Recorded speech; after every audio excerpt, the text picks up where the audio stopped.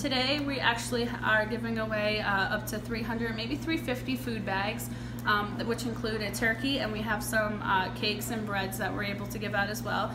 In the bags it has everything that you would need for a Thanksgiving dinner, from the mashed potatoes down to the gravy to like something for dessert even.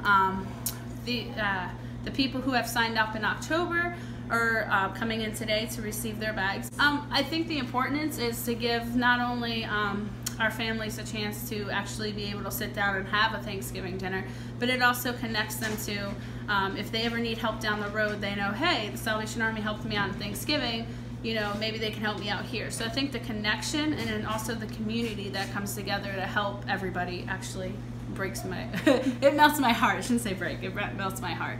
In December, we have our Christmas distribution, which if you signed up in October again, you would get a bag of food, again from mashed potatoes to gravy to fruit, and then also you would get a canned ham for your Christmas dinner. But if you had children and you registered them and they were 12 and under, we do have our Angel Tree program that you receive a toys for and clothes. And then also we partner up with Toys for Tots, who also has a bag of toys for each family. And then we also have Libby's Farm that donates apples, fresh apples for that day.